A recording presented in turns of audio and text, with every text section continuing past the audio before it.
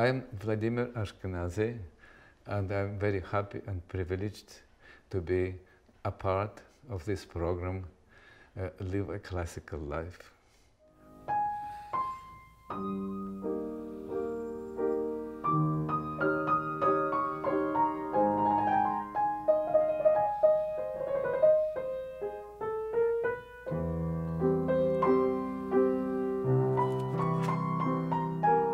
Mr. Ashkenazy, it's such a delight to welcome you here to my home in Cleveland. Thank you so much for being here. Thank you very much. I'm delighted to be here again. So, I heard you on the radio and you were giving a tribute to him. And you said, I could say to you that he magnetized you like nobody else, or that he was playing faster or more powerfully than anybody else. But your tribute to Richter was that it was his devotion and commitment to his art, which will be his legacy. What was Richter's influence on you? I played for him. Actually, I asked him if I could play for you. And I did, and I can't remember exactly what I played. I came to his house in the center of Moscow. I played, I finished, and I thought, oh, what will he say? He said, very good. I said, will you comment on something? No, it was very good. I said, but there's probably something to say. He said, I don't know, maybe. But I liked it so much, I don't want to say anything. You're very good, he said. I wish you all the best. That's how it was. And that gave me some kind of more confidence in me, that he actually liked what I'm doing. That's quite something. One of the ideas that we like to explore on this show is for young musicians who aspire to a performing life, how to find that confidence. When you were growing up, did you feel as though you were a naturally confident person? I don't know, that's difficult to try to remember when I was a teenager or whatever. I remember that I learned very fast, and for some reason I had a very clear understanding of what I should do technically. Lucky me, that's from nature. You know, I can't say that that's my achievement. That nature gives you something, and you just follow whatever nature gave you. So that's how it was. I learned very fast. I played a lot of repertoire, and that's how I was chosen to play at competitions. People realized that I could do something. So I played at the Chopin Competition '55, but I didn't have time to learn the concerto for the final. And yes. I didn't even know if I'll get to the final. I did get to the final, and I was #1 in the first and second rounds. Can you imagine? But I didn't know the concerto terribly well. So maybe you were hoping that you wouldn't go to the final round? I didn't hope anything. I didn't know. So in the end, I got the second prize, because yes. My concerto I didn't know terribly well, so I couldn't play it on the same level as the first 2 rounds. But that's good, because I received second prize in Chopin competition. I decided to go to another competition. The following year, in 1956, I went to Reine-Elisabeth de Belgique in Brussels, and I got the first prize there. Funny life. And then later came the Tchaikovsky Competition, yes? Well, the Tchaikovsky, I couldn't say no. Mm-hmm. You see, the authorities, as you know, that the first competition was won by Van Cliburn, but American pianist. First Tchaikovsky competition, imagine, and won by an American, a representative of a capitalist country. Can you imagine? For them it was very difficult to accept, but there's nothing they could do. He was so much higher in talent and in performance than all the other candidates. Were you there? I was there. I listened to the performances, and I admired him very much. And he was so nice and so friendly, lovely person. Absolutely. So they decided the second competition has to be won by a Soviet, whatever happens. So I was asked, almost ordered to play in that competition. And the problem on top of that was that I was already married to a foreigner, a capitalist foreigner. My wife is Icelandic. And they said, if you don't participate in this competition, you have no career. That's So how you had no Soviets. choice. That's how Soviets could behave to you. So I had no choice. I had to participate. And the Tchaikovsky concerto is not so good for my hands. Octaves and such things, just not physically not good for me. I managed to play it reasonably well. The first 2 rounds I was on the top, of course. So in the end, I managed to share the first prize with John Ogden.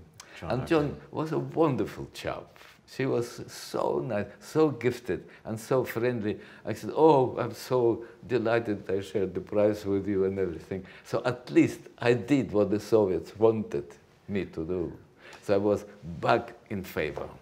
So would you say that in your life and in your musical appearances on stage, was it easy to handle the pressures that you faced? Well, I tried not to admit that there is pressure. I tried to just concentrate on what I'm doing. And whatever happens, wherever I'm playing in the Carnegie Hall or wherever, I just think, well, I learned it, I better play as I learned it, try to do my best, whatever happens. It's a difficult situation. Of course, each concert was for me difficult, psychologically, professionally, but that was my attitude. I was probably brought up well by my teachers.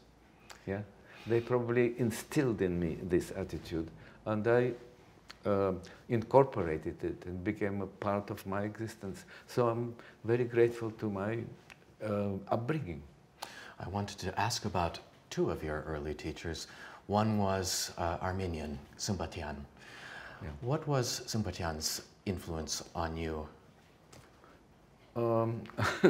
It's very difficult to remember now. She realized that I was gifted, and she taught very young boys and girls up to the age of about 12, 13, 14, 15. And she was a good teacher with that. She realized that I was unusually gifted, talented, and everything. And she kept on asking me to play for professors in the conservatory because she was afraid she might not do a good job by telling me what to do, how to develop me. And so I played for some professors from Moscow Conservatory as I was still in the school with her. And then eventually one of the very good teachers who was an assistant of Mr. Oborin. Mr. Oborin was a very famous pianist, of course. Mr. Zemlyansky. He taught also in the school. Mm-hmm. And Mrs. Sumbatian asked me to play for him too. He liked my playing, and he said, I hope you go to Oborin's because I'm his assistant, and I would take care, and I would like to help in developing your talent. That's how it was. How was Zemlyansky as a teacher, and what was his influence on you? I think here in the West, nobody knows his name or what happened to him. No. Yeah. No. It's very difficult to remember exactly how the lessons went. But I remember he was very demanding on me. And when I would not play particularly well, he said, "You can't play like this because your talent is much higher than what you did now. So you should be ashamed that you played like this, you know." Yes. Yeah. Even the first time before any lesson. And I was terribly embarrassed by that. Yes. So I tried to prepare very well. So he was very straightforward, very honest, and he helped me tremendously in my development as a pianist and as an artist. Yes. Was he a performer himself?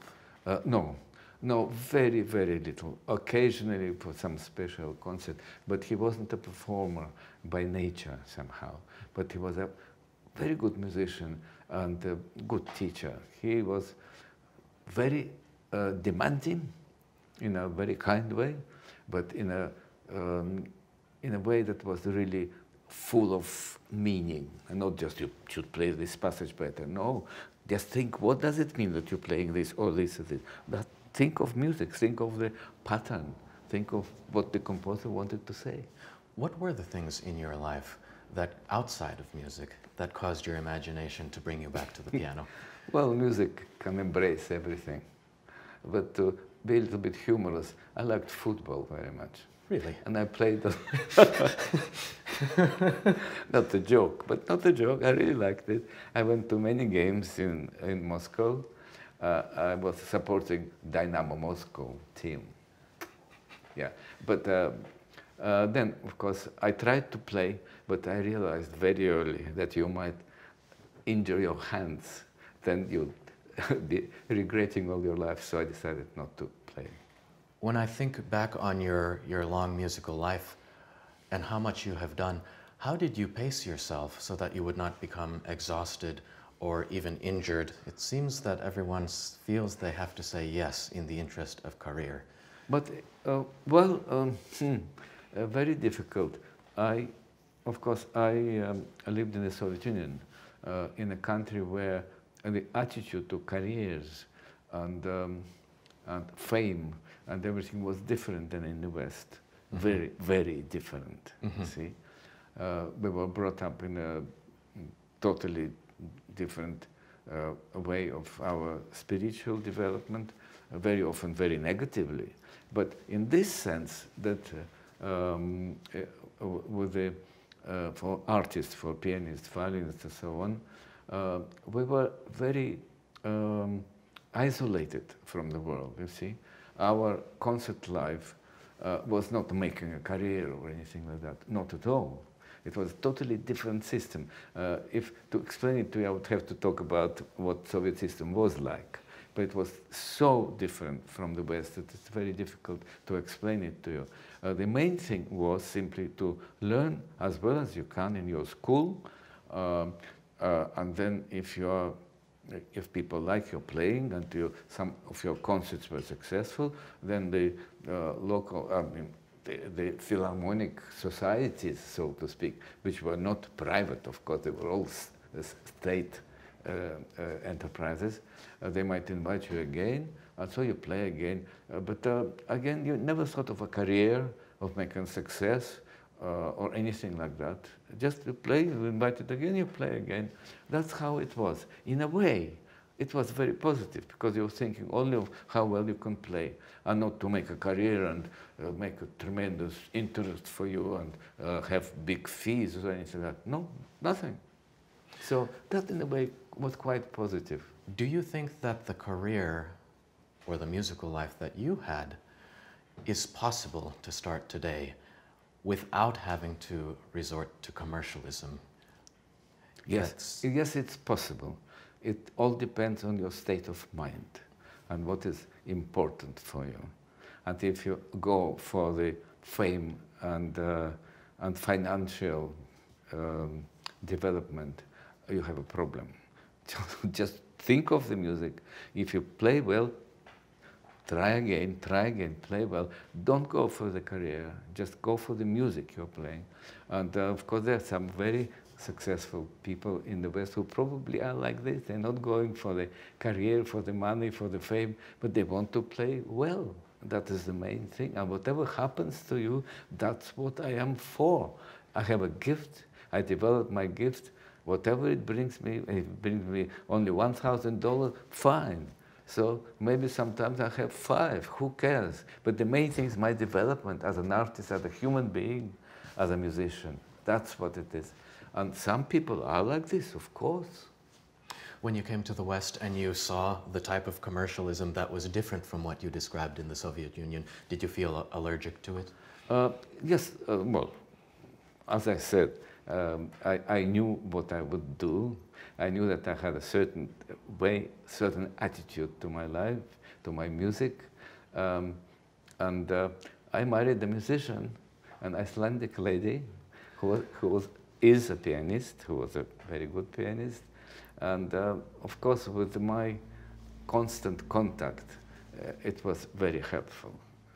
So I understood in the West even more by my marriage too. So I'm very lucky in this way. Tell me, what is the role of family in your life? Is there room in such a busy life for family? Yes, whatever you can do for your family, you would do. We have 5 children, and 2 of them are very good musicians. well, it's a long story to tell you about how it all developed, but we managed, my wife, I don't know how she managed to travel with me and take care of the children. It's quite incredible. But we are very happy with our children. Basically, it's a very good relationship. Did you feel like your musical and artistic identity was directly connected with piano? Was it a difficult transition to go to conducting? No, you know, I loved symphony orchestra from my childhood. So I spent all my free time going to orchestral concerts. Even when I started playing the piano and started being sort of successful with my piano playing. So I went to only 1 or 2 piano recitals by Richter and Gilles, because those played really like symphony orchestras. But otherwise, I spent all my time buying scores, whatever I could get in the Soviet Union. They weren't so, they didn't publish so much of that.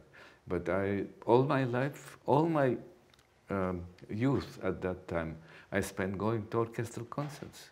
I was there non-stop all the time, and I learned so much repertoire you can't imagine. But of course, mostly very much Russian repertoire, some Beethoven, some Brahms, not so much. So it was quite limited. So when I found myself that I started traveling to the West, I started buying scores and records. That was big records at that time, of course, 33. I became, because I went to Warsaw, then to Brussels, then to America, and I brought suitcases full of records and scores. And I became a point of interest from many conductors who maybe didn't travel as much as I did. And they said, we know that you have this, could we borrow this, please?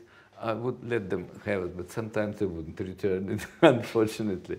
But that was my life. I was just growing up on traveling to the West, getting all the music, all the records, all the scores and everything. And of course, practicing the piano, of course, like crazy too. But my development as a musician went like this, parallel. My association with the symphony orchestra was there from my very early age. I never thought I would conduct. And when finally Mr. Rojdestvenski realized that I love orchestral music so much that I better do something about it. He was in the same school, Central Music School, just a few years older than me. He said, why don't you conduct? Because you're so interested in it. I said, but I don't know, it's too complicated. He said, well, come to my apartment. I wanted to. I play something and you conduct me. So he played something, and I sort of did something like that. He said, yeah, okay. You know, you conduct musically. Of course, you don't have any technique. But, you know, I'll show you a few things, you know. And he started showing me a little bit. And I thought I would never do it in any case. But then people know my school, they asked me to conduct the school orchestra. So I did a little bit. And I said, but I can't conduct yet. I have no experience or anything. But I did something, and they played. I said, well, is it okay? They said, yeah, you will love it. But I said, I have no technique. Doesn't matter. But we know what you wanted to do, and we follow it. Well, that's how it started, you know? So I realized that maybe I could really do it. But I need to learn all the things, you know. By now, of course, I've learned quite a lot. Is it easier for you to be on stage as a conductor or as a pianist? I don't know. I hardly play publicly now on the piano. I record, of course, I practice every day. But I don't know what's easier.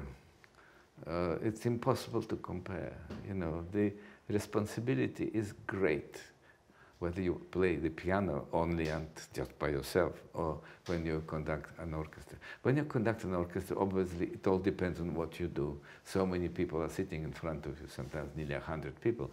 So can you imagine the responsibility? That you have to be clear and yet express something. So that's, I hope I can do it. I hope so. With the piano, nobody can help you. Orchestral musicians, if they like what you do, they help. Piano, just yourself, so it's a difficult proposition. And finally, you left the Soviet Union, but do you still feel connected to the Russian soul? I suppose so. And what does the Russian soul mean to you? Every person who is brought up in a certain area of mankind has what we call soul. What is soul? It's an inner understanding of our existence. That's what the soul is, I suppose. What can I say about this? I was brought up in the sense that I should understand why I exist. I should understand that other people are very important, just as much important as you. Their life is just as important as your life. I was never taught to think that our soul is the most important thing, Russian soul. And if some people said it, I would probably reply, oh, what is soul? Everybody has a soul. The Germans have souls, French have souls, people from Africa have souls. Why is our soul different, so important? We all have it. And our most important point is to understand and to communicate with everybody in the world, and to think that you might be different, but you're not that different to be above some other people. That's ridiculous. So that's the way I led my life all the time, and I felt very happy about this. That's the best I can say.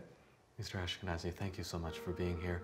It was a pleasure to speak with you, and thank you for all the inspiration that you have given to me and to others. Oh, thank you. My pleasure. Thank you. It was nice to talk to you. Nice to talk to you.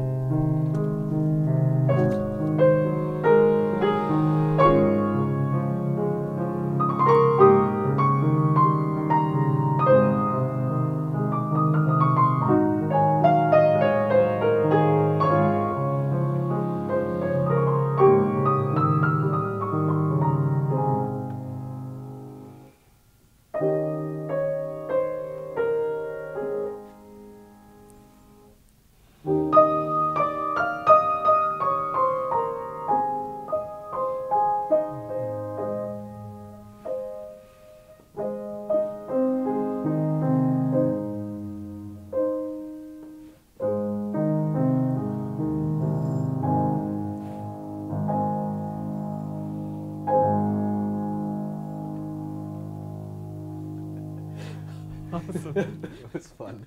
Yes.